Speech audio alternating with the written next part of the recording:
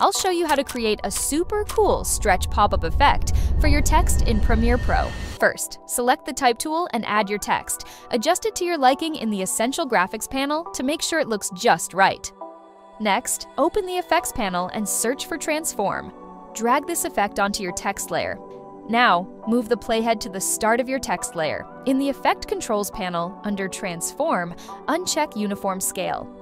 Set the scale width to 1 and click the stopwatch to create a keyframe. Move forward 3 frames, 1, 2, 3. Then set scale width to 125. This creates the stretch effect.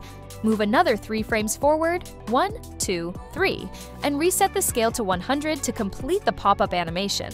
To make it look even more dynamic, uncheck Use Composition's Shutter Angle and increase the shutter angle to 360.